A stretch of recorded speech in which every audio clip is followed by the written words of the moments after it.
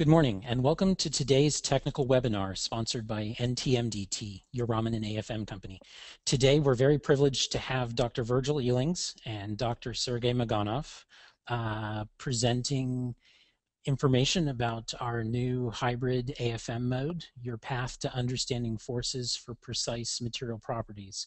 Our presenters really need no introduction. However, Dr. Virgil Elings received a doctorate in physics from MIT and holds more than 40 patents. Virgil is a leading entrepreneur in nanotechnology, a devoted educator, and a UCSB professor of physics for more than 20 years. In 1987, he co-founded Digital Instruments in Santa Barbara, bringing one of the first commercially available scanning probe microscopes to the scientific community.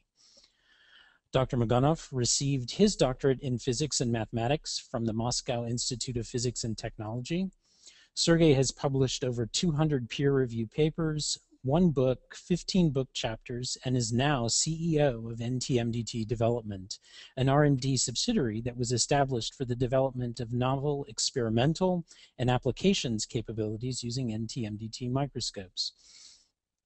Today, Virgil is going to present his perspective on how scanning probe microscopes were developed and how some of the modes that we're very familiar with came into being. So without further ado, I will turn it over to Virgil. Thanks, glad to be here. I want to do a little bit of history with the emphasis on how innovation comes about in strange ways, not only by trying things that you think should work, but trying things that you don't think should work. And then also, once you are trying things, keep your eyes open and see what is really happening. Let's go way back. Way back is 1972. Here's an article in the Review of Scientific Instruments, which in fact I never read until way into the 90s, after we'd been making microscopes for quite a while. But look at this thing. It's got a metallic tip, it's got a metallic sample, it's got a piezo scanner. Current comes out of the sample and is used for feedback in the Z direction on the tip, and this thing scans and makes an image. It's exactly what all of us were making and calling them air STMs. This is 7 years before any of publications by Binnig and Rohr, even internally to IBM.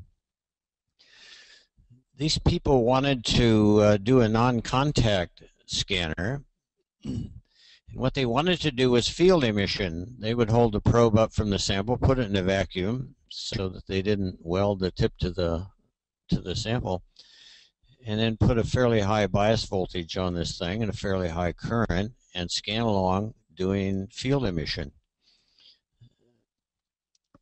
They had a big emphasis on non-contact, and I claim that may have done them in a little bit. They did mention, though, it'd be nice to do imaging on an atomic level. They talked about tunneling, but had done some calculations and said that if they went down and did tunneling at very low voltages between the tip and the sample, as that this, with the tip so close to the sample, that the stability would be such that they couldn't handle it. So as far as I can tell, they never tried it. What they didn't do was to go ahead and try it anyway, because what they would have ended up with, as you can see from their diagram, is exactly what people built in the late 80s and 90s and called them air STMs. They would have got incredible resolution. All they had to do was get rid of the vacuum, get rid of the high bias voltage, get rid of the high tip-to-sample current, and go along. And what I believe in retrospect is that all these great air STMs we were building were really contact microscopes in which the current between the tip and the sample was really conductivity, and that's what these people would have got. And instead they continued with field emission, and then the research died. We made scanning tunneling microscopes, which again I believe are really contact microscopes. One of the problems we always had was the tip would wear away. Here's a non-contact instrument in which the tip kept wearing away all the time, no matter how we turn the feedback gain up or any of that. And so when we got to big scans, we did something called the jumping probe microscope, where instead of having the tip scan along, which we thought was above the sample, we would jump the probe and it would jump up, come down, detect a tunneling current, and then jump back up again. We were probably a little bit naive on thinking the tip somehow would come down and not hit the surface, but hey, we're making tunneling microscopes.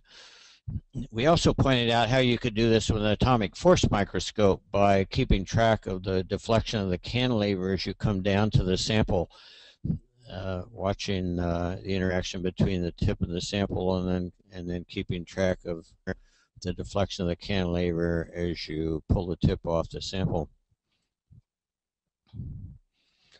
We made this, and in the tunneling microscope, in fact, on large scans, the tip quit wearing down. But the tunneling microscope was dying at the time and being replaced by the atomic force microscope.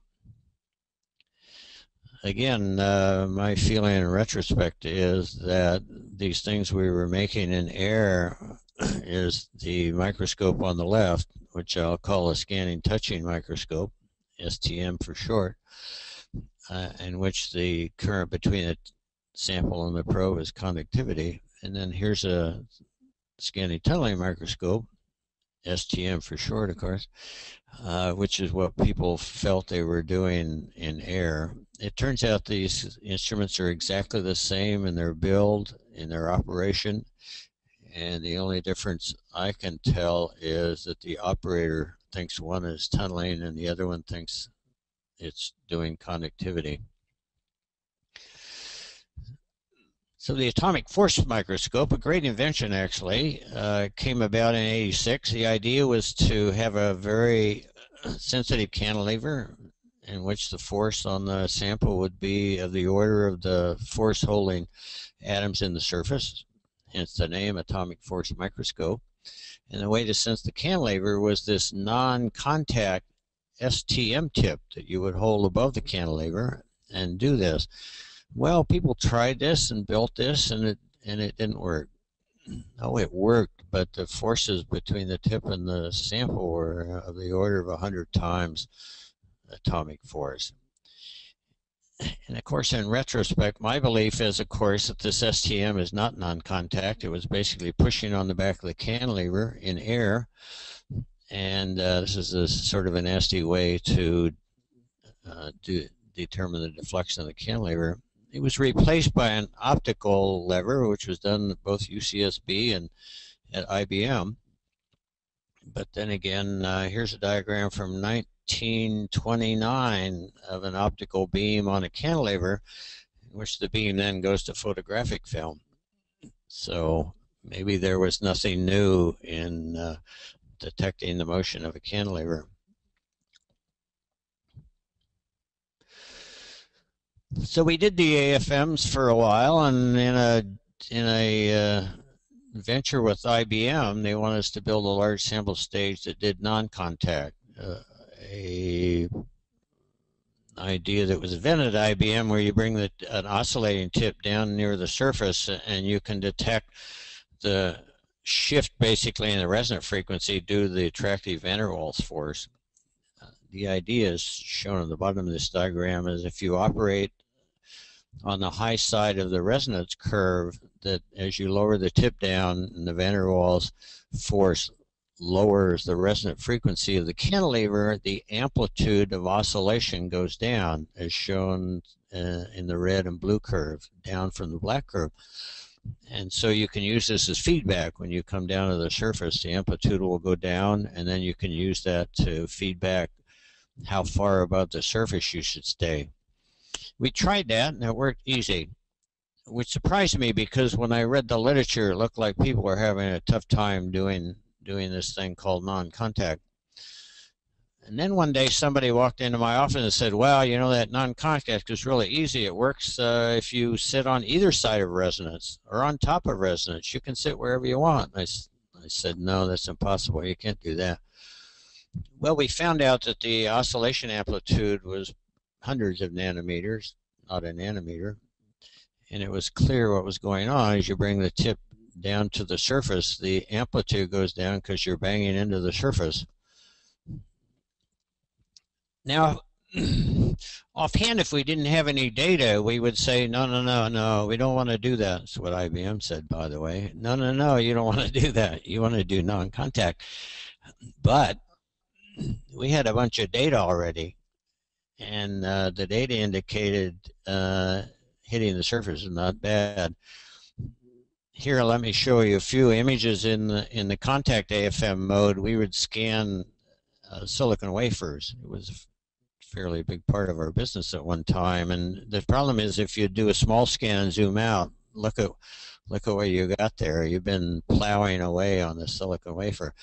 And then we did the same thing with what we thought was non-contact at the time, and you zoom out and notice that you can't even tell we were there. So we had data that would indicate this isn't what we want, but it's not bad. In fact, it's quite good. And even in retrospect, it turns out it's better than the non-contact. It's better in the sense that later came phase images, which are sort of a measure of the energy dissipation of the tip hitting the surface of the sample. And if we wouldn't have been hitting the surface of the sample, there are a lot of phase images that we would have never got. By the way, any of you who feel that you're doing the non-contact mode, vary the operating frequency of the oscillation of the cantilever around across resonance. And if your scanning works on both sides of resonance, then you should probably change your idea about what you're doing. Oh, the lightning striking twice. It's this emphasis on non-contact, which in both these cases I think didn't work out that well. It turns out if Young would have went down and tried to do a tunneling microscope, they probably would have found out that they were doing conductivity. But nonetheless, if they would have given up this idea about non-contact, they would have made a really high-resolution microscope back in 1972, and it probably would have changed history a little bit. But also on the atomic force microscope, this emphasis on non-contact, contact wasn't bad, and it's easy. Hitting the surface is an easy way to change the amplitude of the cantilever. So in both cases, this emphasis on non-contact was an emphasis one didn't need. Here's some sayings by a wise philosopher, which has a lot to do with sometimes what I think about predicting what direction things are going.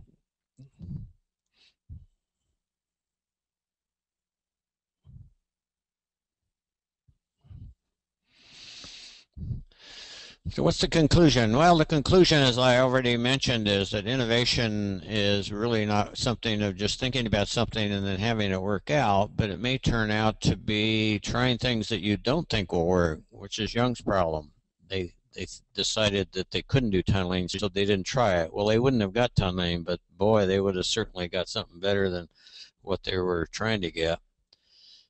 And then keep your eyes open, and even if it's by accident, which you could argue was the case when we were doing tapping, is that our eyes were opened in the sense that we figured out what's really going on. And it turns out, again, what was really going on was actually, in retrospect, better than what we were trying to get to happen. So let me turn this over to Sergey, who will talk about current day innovation.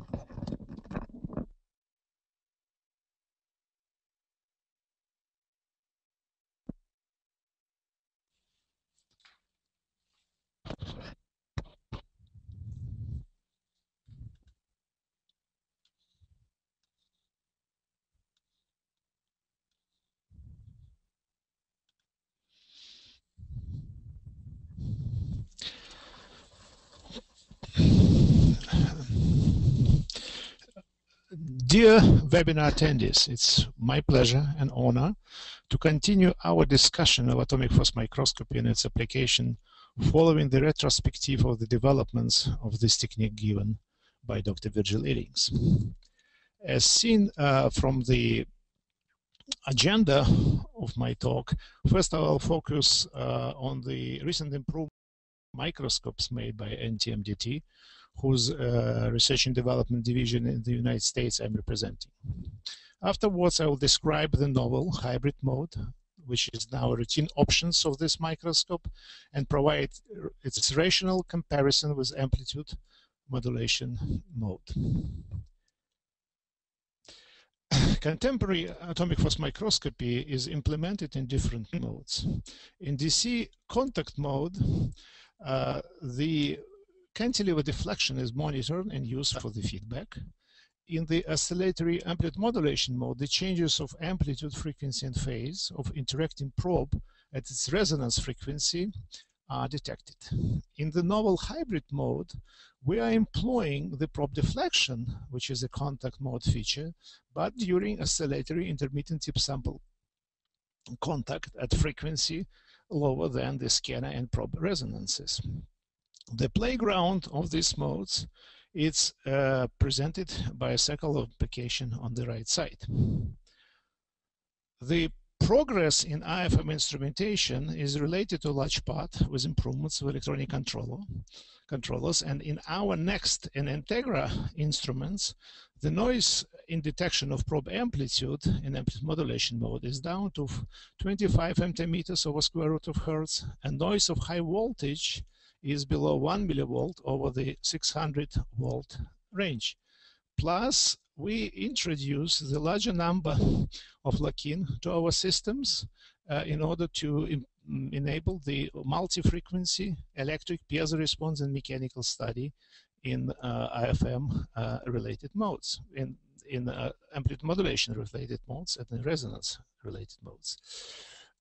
Also, we recently adding the high-speed acquisition and processing model, which makes possible the hybrid mode, which I will describe later, and all other innovation capabilities.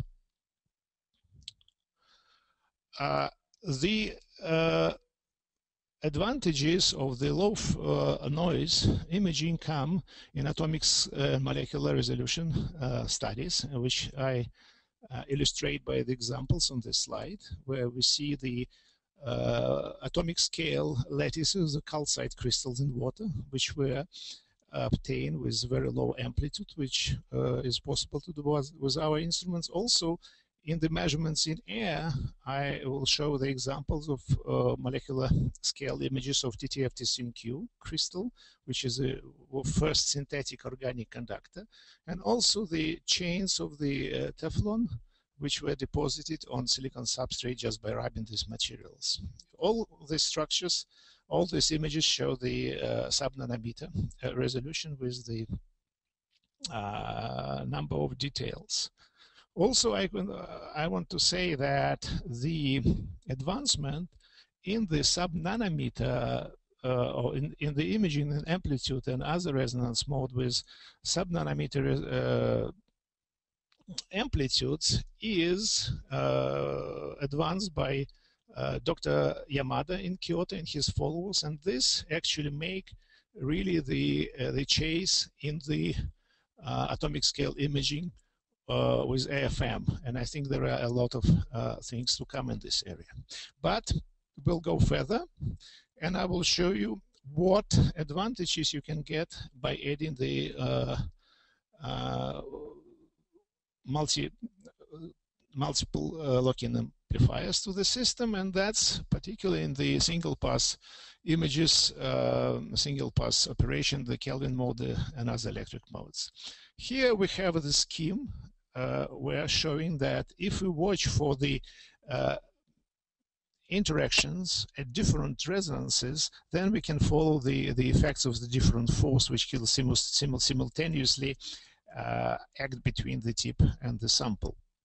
And in the case of the electrostatic force interaction, you promote that by the applying the voltage to this cantilever and this bias, DC and AC bias, and then we can get information at lower frequencies at which we apply that, about the surface potential, DC-DZ, while the system using the mechanical resonance for scanning and tracking the topography.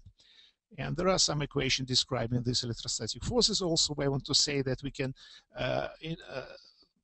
detect the electrostatic interaction by amplitude modulation or phase modulation modes, depending how you set your lock-in amplifiers. And advantages of single pass Kelvin force microscopy and other electric measurements versus double pass: first of all, we do faster imaging. We don't need to make 2 scans. And second, because during the electrostatic measurements, our tip is in immediate vicinity of the surface, then we have better sensitivity and spatial resolution. And I will demonstrate that feature by the following slides, where we see the data obtained on the fluoroalkanes. This is molecules which consist of the covalently bound fluorinated and hydrogenated parts into single chain molecule. And in this chain molecule, the dipole is also aligned along the chain. Therefore, when the self-assemblies of these fluoroalkanes on silicon are formed in the way that the molecules are preferentially oriented vertically, then you have a strong surface potential on particular self-assemblies, as you see in the surface potential image. But all other contamination where there is no such alignment of the molecules, you can still observe in the height image and also in DC-DZ image. And this shows that this kind of independent, simultaneous but independent measurements of these features. Also, if you put the same molecules on the graphite, then in the first layer, the molecule oriented laterally. It means that the dipole moment will be mostly in the plane orientation. Therefore, we still see surface potential variation, but they will be not very strong. The surface potential variation will not be strong. But it's important then, if you go to these lamellar layers and just zoom in and get the 80 nanometer area in the surface potential image, you see the variation which show that there are small molecular dipole contribution from the fluorinated N group, CF3 groups, which are not completely lined along the plane, and there are some vertical component, and we start to see that. And these strips formed by the N groups, CF3 N groups, is a couple of nanometers, and that's really showing that we can get extremely high spatial resolution in these measurements. Now we will coming directly to the hybrid mode, which is kind of the essence of my presentation. And here I want to say that this mode, which is a little bit described by Virgil Ehlings, was based on the fact that the intermittent tip sample, the oscillatory motion of the, let's say, of the substrate brings the sample in an intermittent contact with the cantilever and causes bending, and that's happening at the resonance frequency much lower than the resonances of both the sample, the probe, and the scanner. This kind of approach brings people attention for a long time, and you see there are some predecessors. There are the stylus profiler featuring the oscillating probe in 1955. And this also the patent on the jumping probe microscope by Virgil Ehlings and Gus Gurley, which is originated in 1989. Also, there are some implementation of the same idea in different commercial modes. I listed some of them. However, we don't need particular details how the people are doing, but the basic motivation for all these measurements has 2 things. First things, due to intermittent contact, to reduce the tip sample shearing information, just to reduce the potential damage of the tip and the sample. And the second, because the cantilever deflection is more directly related to the forces, then that may be much easier to record the difference properties related with the deformation and with force measurements. Indeed, if you consider the temporal deflection plot, which we obtain in this particular mode, when the sample oscillated at frequency in the range between 0.5 to 3 kilohertz. That's show us following. On this point 1, where the tip is far from the sample, we have some kind of baseline, but this baseline can have also sensitivity to long-distance interaction like electrostatic or magnetic.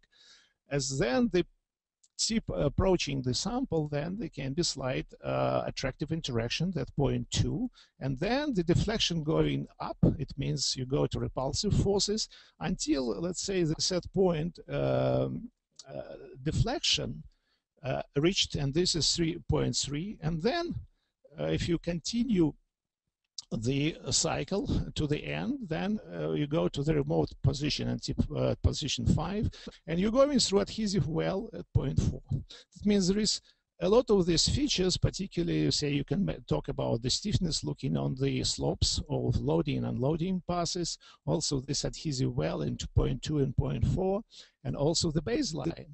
Everything can be served and can be used for detect the local properties. For example, watching the baseline, we can get idea about the long-distance electrostatic forces. Looking on the slopes, loading and unloading slopes, we can get idea about local mechanical properties. Looking on the well's adhesive properties.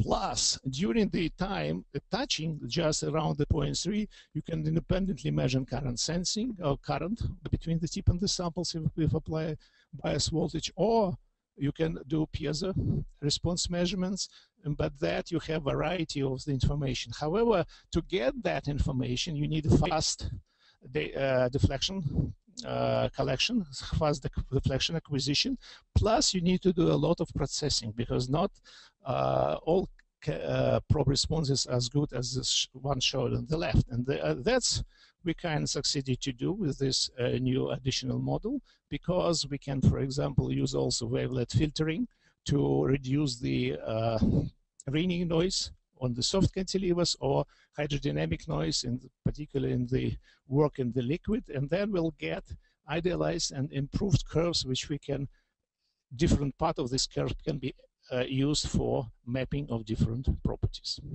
And I will show illustration of this application, going to, for example, sensing long distance forces hybrid mode. That's show on the top images. We have images height and base line maps for the two data storage units, hard disk and its old companion zip disk. In both cases, height showing the kind of topography of the samples, whereas baseline maps reflect the magnetic structure of these objects. Of course, in this case, we're using the probe which has a ferromagnetic coating to have this sensitivity to magnetic forces. In the case of if we use conductive probe, then we can go and try to get the electrostatic measurements on some of the object, and one object shown below. This is the carbon nanotubes which spread on the silicon substrate. In this case, if you increase the bias voltage, you see the signal appeared very strong in baseline, which reflect the surface potential changes on the surface, in particular on the carbon nanotubes. Therefore, baseline variation reflect the variation in long distance magnetic and electric forces. If we can continue and use the same sample of nanotubes on the silicon substrate, we will also demonstrate the current imaging in the hybrid mode. In this case, we're simultaneously getting height, stiffness, adhesion, and current maps. In the current maps, we see that only selective carbon nanotubes provide the conductivity contrast, and the stiffness and adhesion, they reflect some local mechanical properties related with the substrate and the carbon tubes deposited on. Also, it's important then in the current imaging maps, we see that the current is varied even along the single nanotubes. That's what reflects this very complex conductive and sometimes semiconductive local behavior of these objects.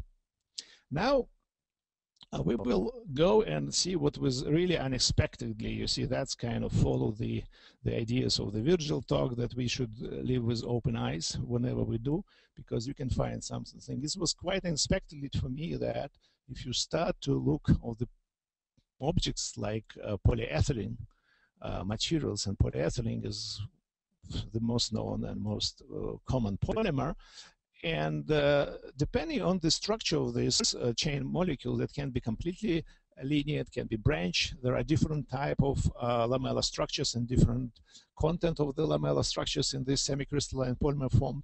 And doing measurements in ambient modulation in hybrid mode, we get the height images which shown here. And it's clear that for LLDPE, linear low density polyethylene, and low density polyethylene, in both cases, if we go and do imaging two modes, height images in the hybrid mode shows much better contrast between the, which is related with the fact that there are amorphous and lamellar structures which are more rigid in this system.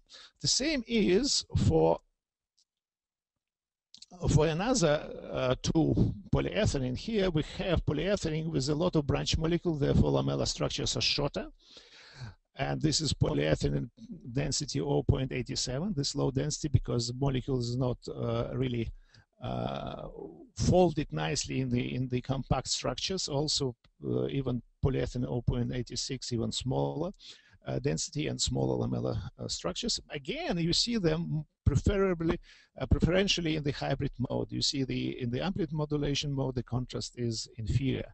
And what's happening, most likely the tip in the hybrid mode provide more deformation, having higher force effect, and then this tip penetrates in amorphous regions between the individual lamella, which is 10-20 nanometers in wide, more strongly, and that gives you the contrast, and this high contrast helps you, for example, to evaluate the content, the crystallinity of this in this material, just measuring or evaluating the area occupied by lamella and amorphous components.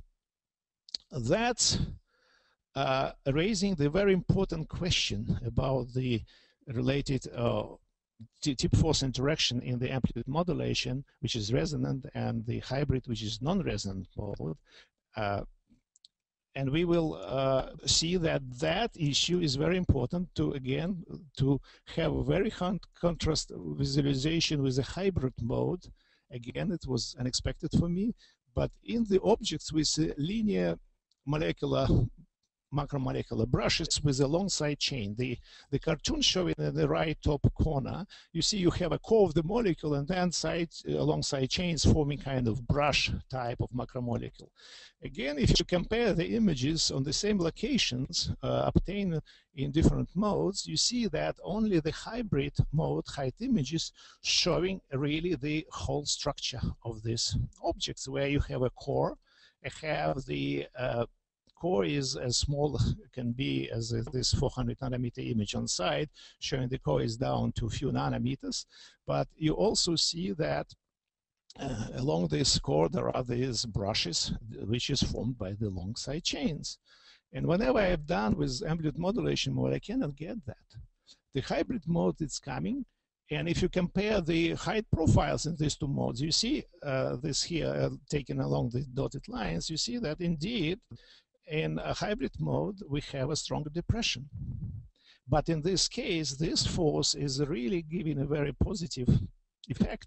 We start to see the structures more distinctively. And it's interesting was also to look what happens if your chains becoming shorter.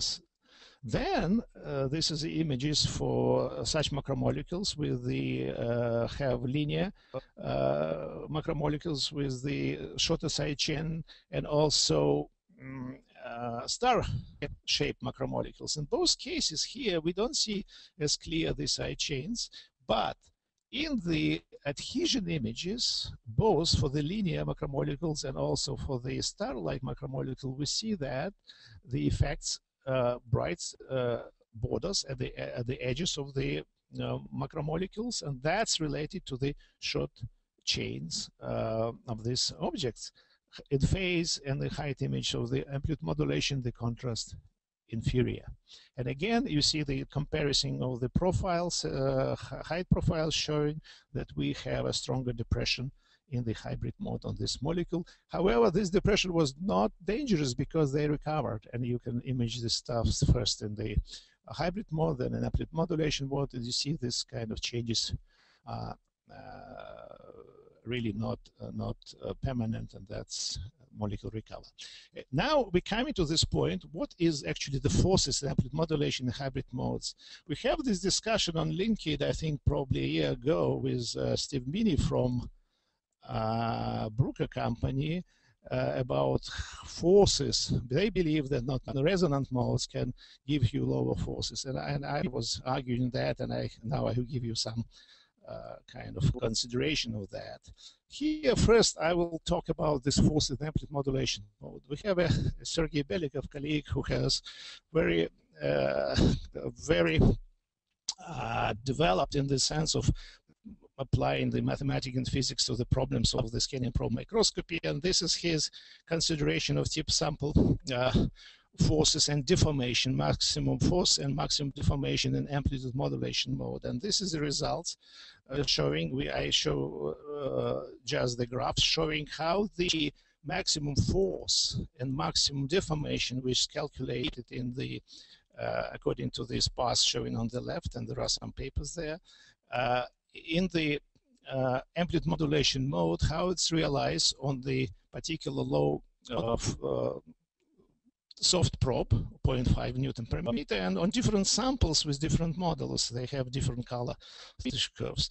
Interesting that you see that the maximum deformation, maximum force on that, it's kind of reversed depending on what kind of stiffness materials has, plus the value of, let's say, maximum force going as low as around 100 piconewton for this particular mode. Again, if you take similar cantilever and try to do the hybrid mode imaging, because in this case, again, we have a more simple formulation of the tip force, and we see we can reach with the same 0.5 Newton per meter probe 500 piconewton force. And if you use, which is not simple, but in principle you can use 0.05 Newton per meter probe and measure 1 nanometer deflection in that mode, and then you can get to the even to 50 piconewton forces.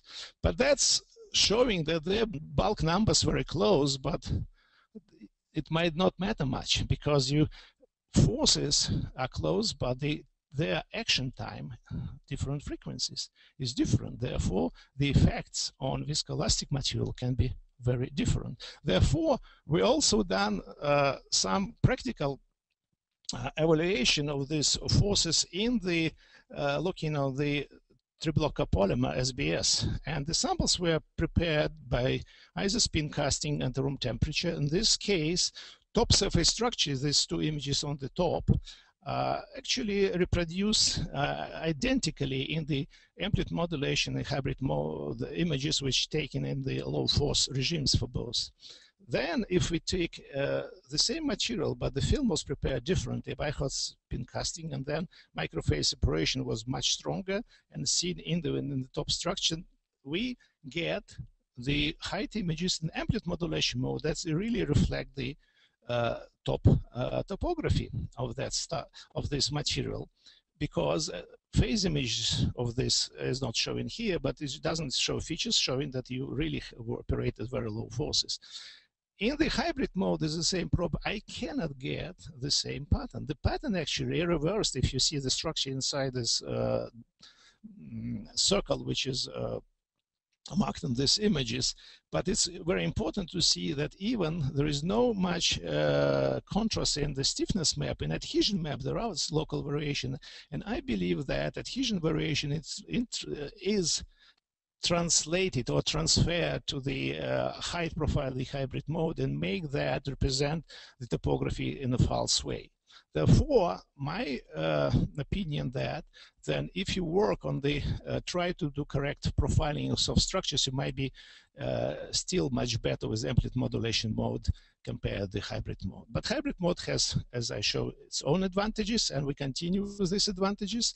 And we will go to the maps of stiffness and adhesion which you can get from this deflection profile. Now we will consider the polydietyl material. You see there are some references done long time ago when I was still working for different companies, but that show this material, they have the lamella aggregate inside of amorphous material. This is kind of mesomorphic polymer. And this aggregates, as images on the top show, they're nicely seen in amplitude modulation mode, particularly in the phase imaging. And at that time and up to now, the phase imaging, one of the kind of well-established technique for looking on the morphology of a heterogeneous polymer system. However, the phase, as visual important already mentioned, it's related more to some kind of energy-related variations. It doesn't really translate it into individual mechanical properties. It's possible to do, but it's rather difficult. In the case of, therefore, there are some advantages doing the same samples with the hybrid mode, because then you have adhesion and stiffness map. It means you already differentiate local mechanical properties at least two components.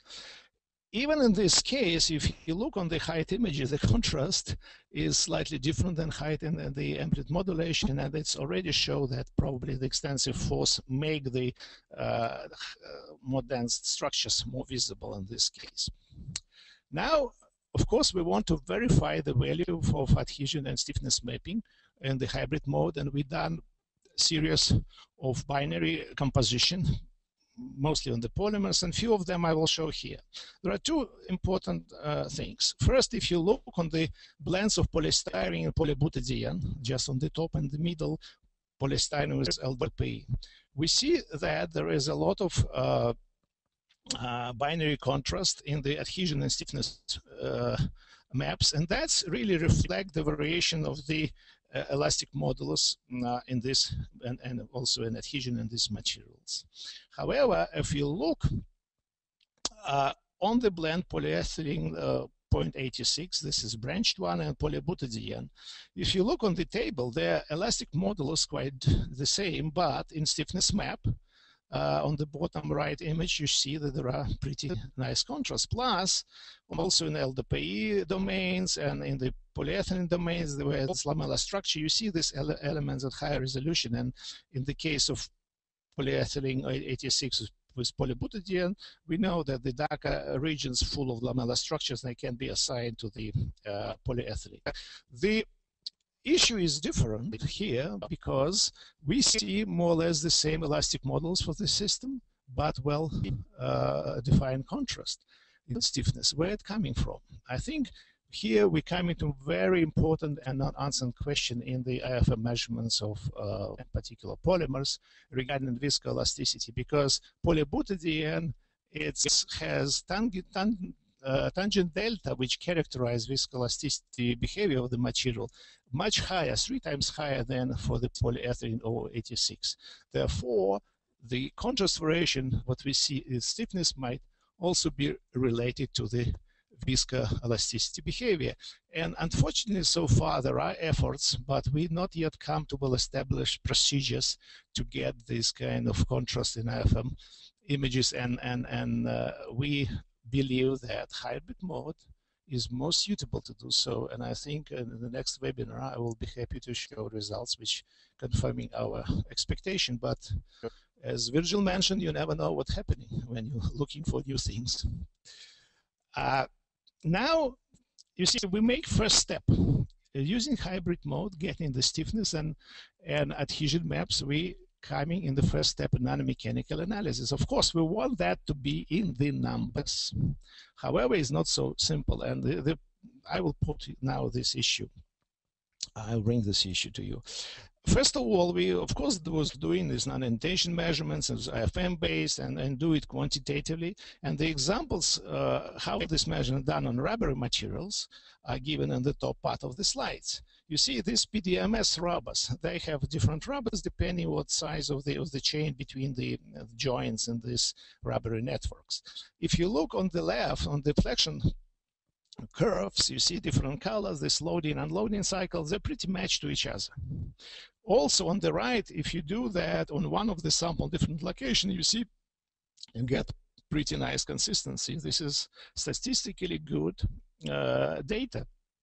And this data, which actually reflect the elastic response of this material can be analyzed with some of the models. And there are several models which consider the conservative deformation in these polymer materials. It's Hertz, Newton, JKR, and DMT. We use DMT, and then we get these numbers from this curve, which are put in the table together with macro numbers, and we have a very good consistency. However, rubbers is only one and not the most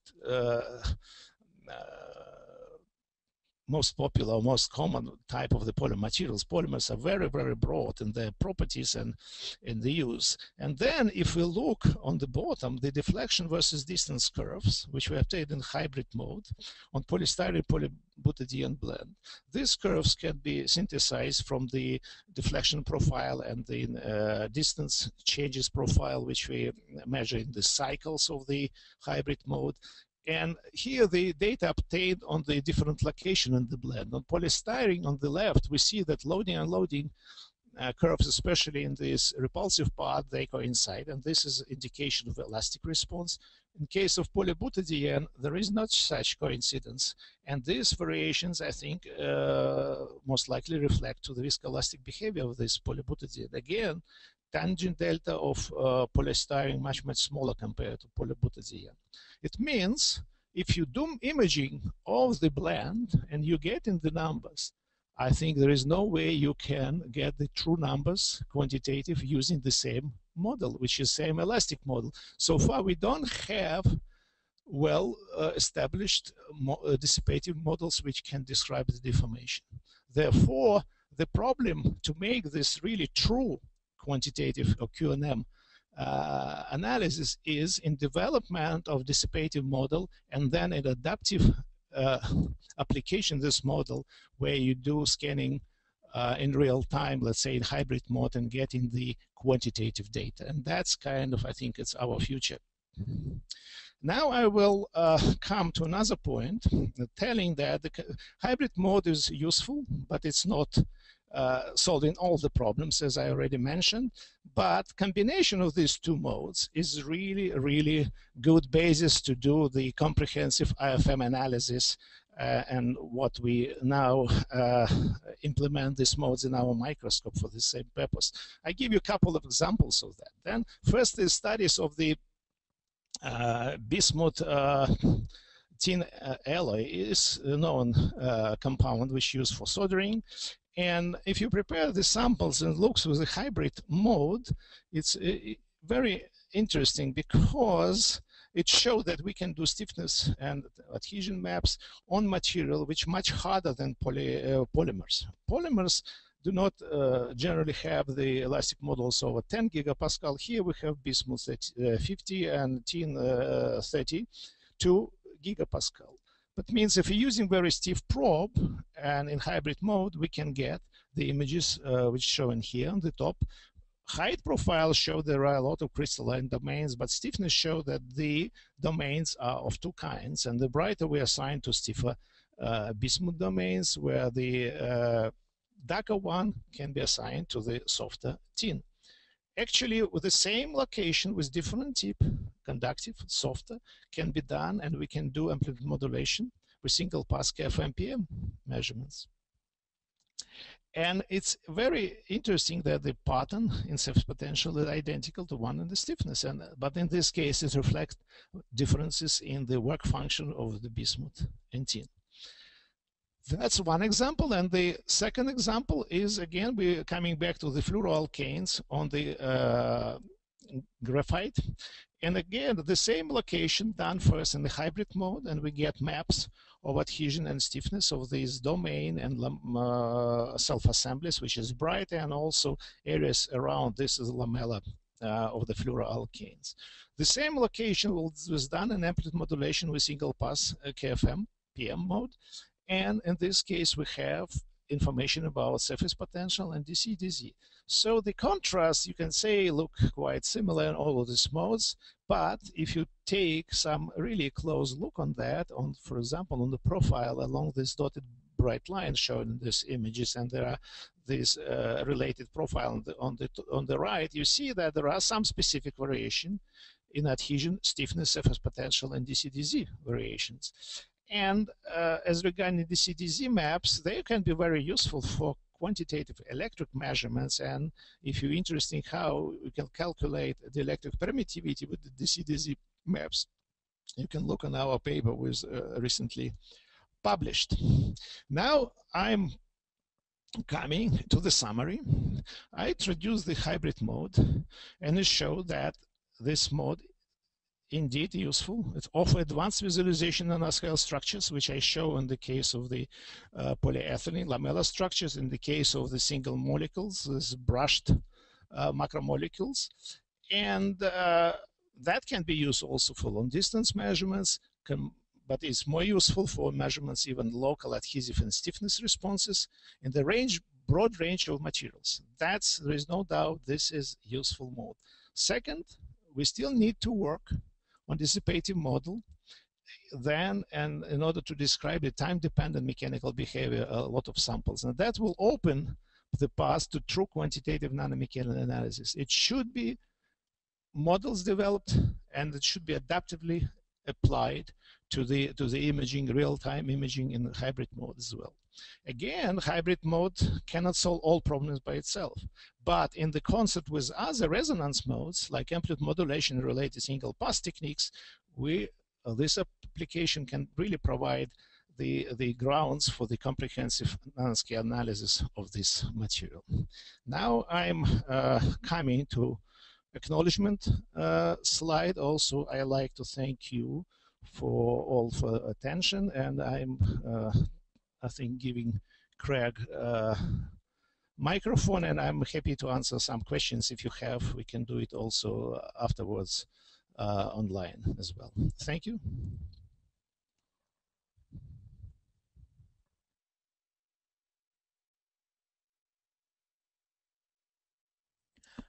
Thank you everyone for attending. If you have specific questions, you may type them in the GoToWebinar control panel on your screen, either in the question dialog box or in the chat dialog box. We have a couple questions that were raised during the webinar, and I will turn this over for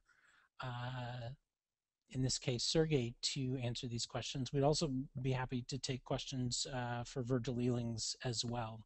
The first question is related to the stiffness map, and the question is, does the contrast in the stiffness map depend on the applied force? And if you use a low force, does that lower the contrast in the image?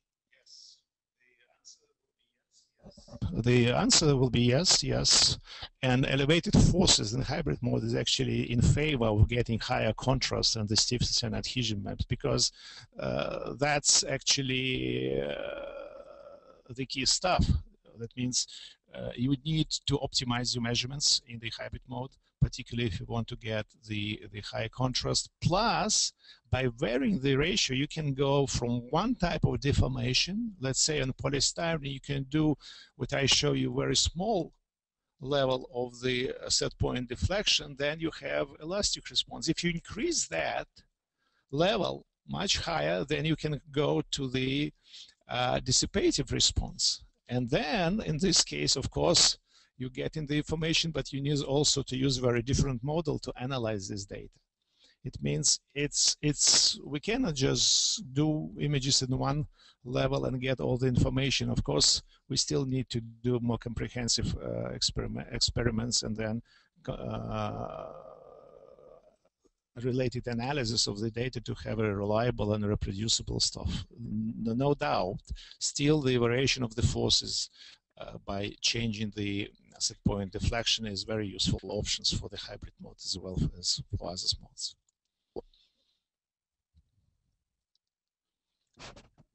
Okay, there's another question in terms of how does the hybrid mode differ from force volume and some of the other modes that collect and map material properties? I think generally they addressing the same issue. We want to get local mechanical responses compared to force volume. We are with the higher data acquisition stuff. We want to do it faster.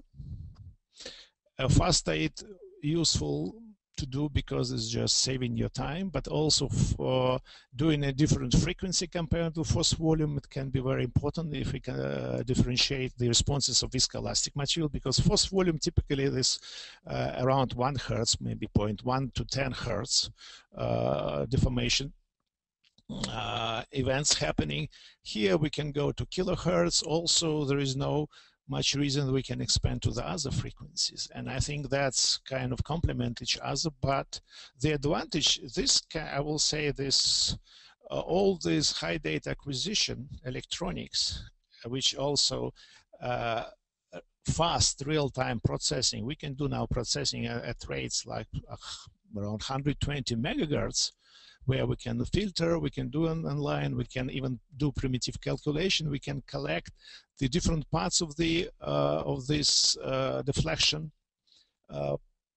cycle or deflection profile, that we can put that in different images, and that's give you a vast of the new information about the different local properties of this stuff. And I mentioned there are other people, other companies who trying to get that. To do the same, because the main issue to get rid about strong destructive interaction, which is a shearing force, going to intermittent contact, then also to use the fact that the deflection of the cantilever is more directly related to the forces than amplitude, phase, or frequency of resonance mode, which can also be used to calculate or to extract the forces from that, but it's much more difficult procedures than we know from the other type of modes. Anyhow, I think this is just the step, but we might see a lot of different things. We need to follow what Virgil suggests us to do things, if we new things, and do it with open eyes, because we might find something we do not expect at all.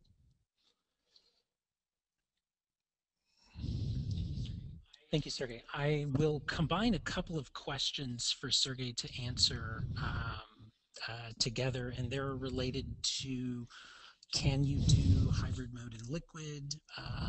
What are your typical spring constants and scan rates? And have you examined the lateral stress strain during the contact portion of the hybrid mode? So these are all around the actual mechanics of the practical application of the hybrid mode. Yes, I think this is a good question, and I appreciate that. Of course, it's on our agenda. Of course, we have a means also to look at the lateral response, even if we believe that the lateral force should be minimal, but we should look on them. And in the software we are working, we can look also on the lateral components of the responses. And as regarding liquids, yes, we do this in liquids. That's one of these kind of complicated deflection profile I'll show you with the hydrodynamic kind of sine wave on the deflection profile. That is common for liquid. We working on that to overcome that by filtering or by using special cantilevers, because also the response of the cantilever in liquid, when you approach and you're pushing a layer of water, it's transferred, and the water motion to the cantilever. Therefore, yes, we're working on that. Spring constant, we're working with very small spring constants, also with different shapes. I think the range of the probes you can apply in different media for different is very, very broad.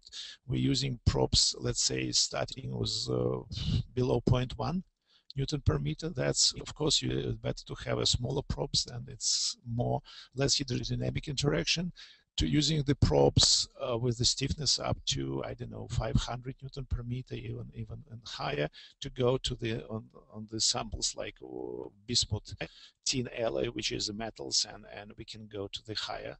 Of course, in many cases, we also worry about the tip shape, because also and that's also not related only hybrid, also related to the, let's say, electric measurement, single contact mode. We can use smaller, sharper tips for higher resolution, but for some properties, better to use bigger tips with more defined geometry, particularly for nanomechanics. You see, I show some good results obtained as quantitative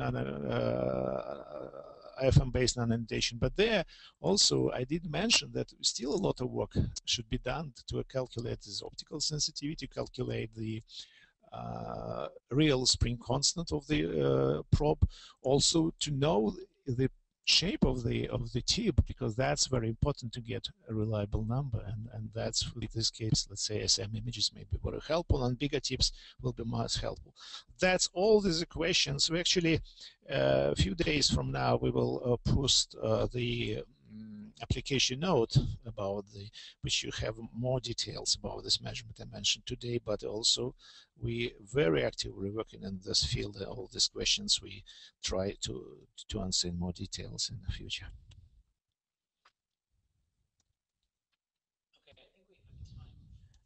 Okay, I think we have time for a couple more questions.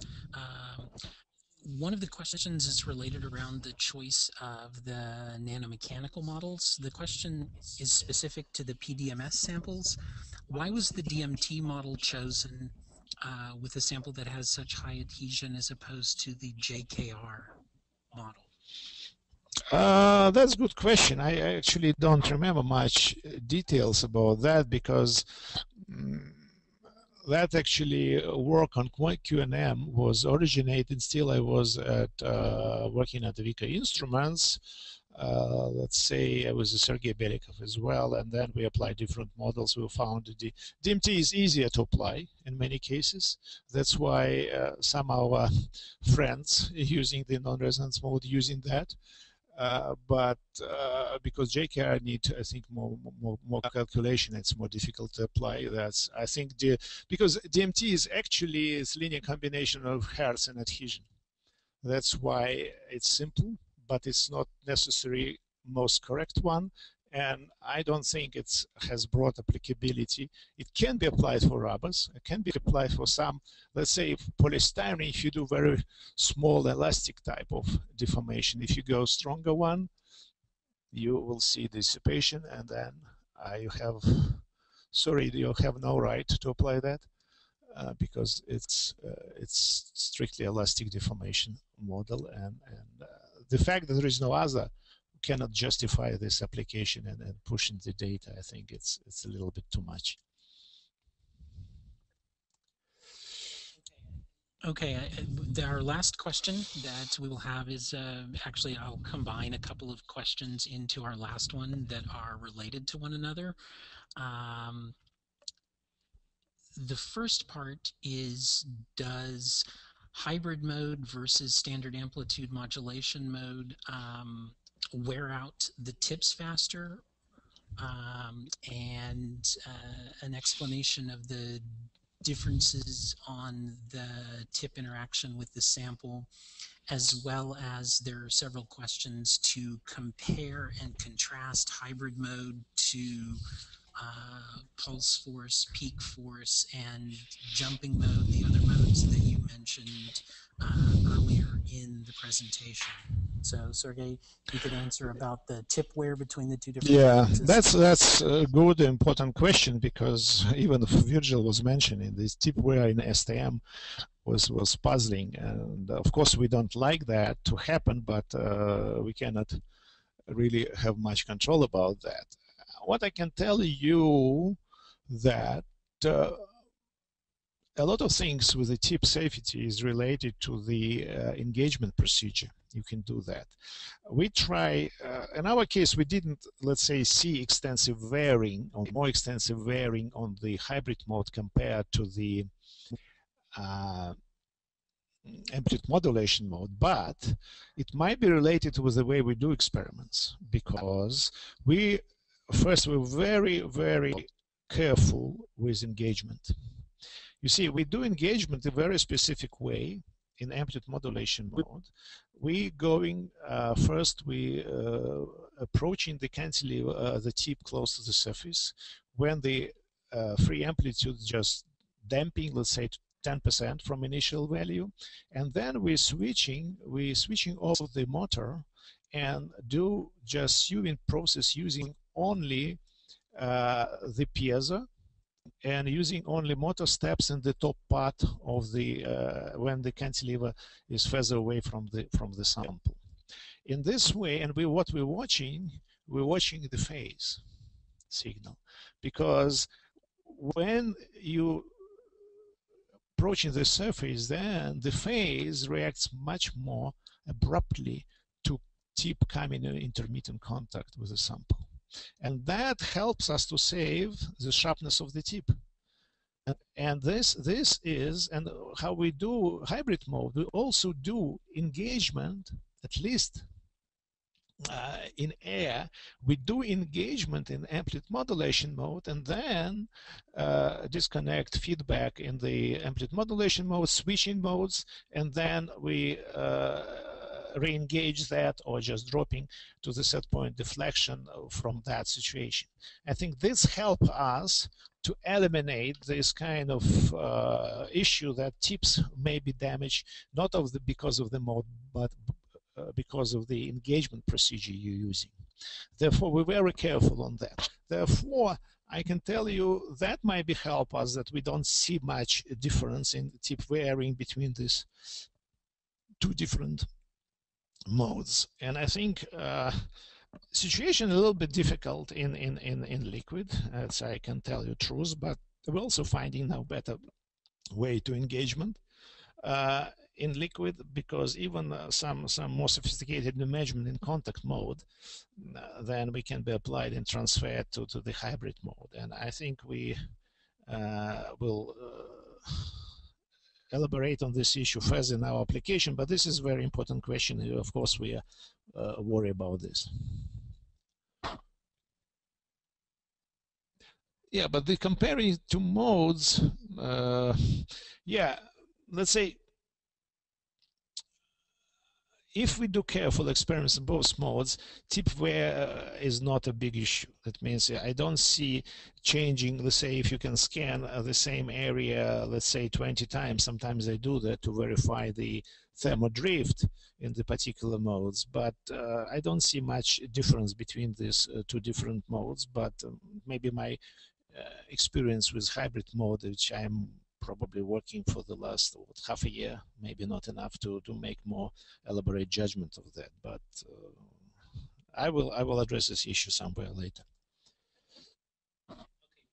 Okay, the last part, can you briefly compare and contrast hybrid mode versus the other modes that you mentioned earlier? Yeah, that's a good question, because the idea is the same in the sense to use the deflection for this, but in order to compare, I need to look on the data obtained in the similar and similar modes on the same samples, and I don't have much really practical results on that.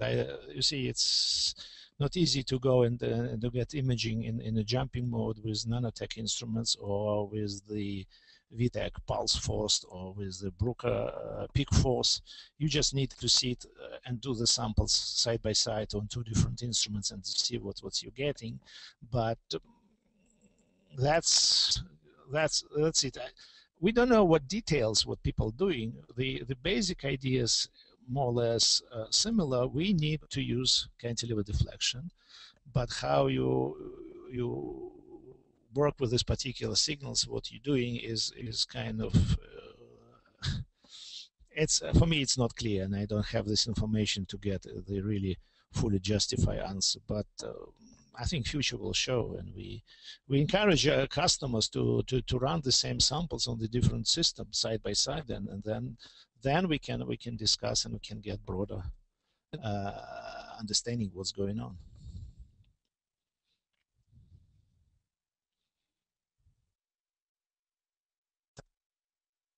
Okay, that's all the time we have for questions today. If you ask a question online and it was not answered, we will answer all of the questions that were asked and provide written responses to those by next week. Again, NT-MDT would like to thank you very much for taking time out of your busy schedules to attend our webinar today.